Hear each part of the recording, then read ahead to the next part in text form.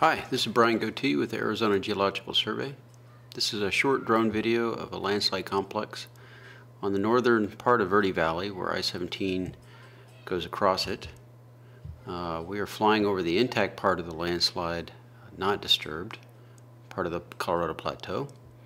And we're looking south, and the landslide's pretty large. It's hard to see, but we'll stop for a second and identify the boundary of the landslide, and the white arrows indicate the direction of movement of the slide.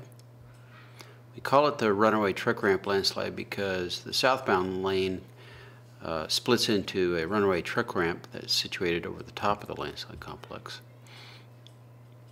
And here we can see back tilted basalt beds tilted to the north into the landslide. We're looking to the west. We'll continue panning off to the west and the south.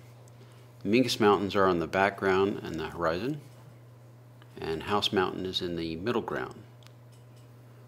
The valley that's part of the landslide complex is Bias Canyon or Bias Valley, and the basalts form an escarpment, which Bias Canyon is cut down to the Verde Valley, and the landslides flow into this cut valley.